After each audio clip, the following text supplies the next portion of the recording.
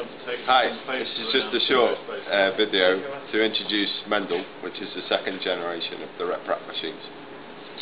There's three axes again. We've got the Y-axis, which is a bed which moves forwards and backwards, and the X-axis, which moves left and right.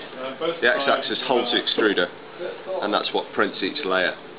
And then when each layer is complete, the Z-axis moves up one level on these two screw threads here.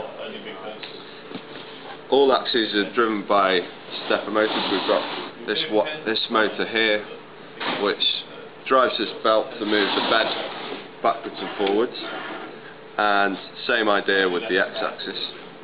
And the Z-axis is actually driven with a belt underneath the assembly using this motor here, and that drives the screw threads here and here to lift the X-axis up a notch. The whole machine is powered using the RepRap electronics.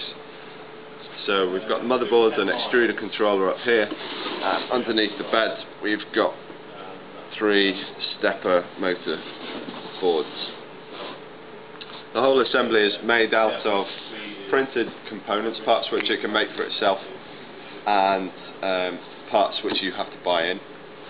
And the specifications of the machine are a footprint of just under ½ metre squared, and a print area of 20 centimetres by 20 centimetres, and a print height of 14 centimetres.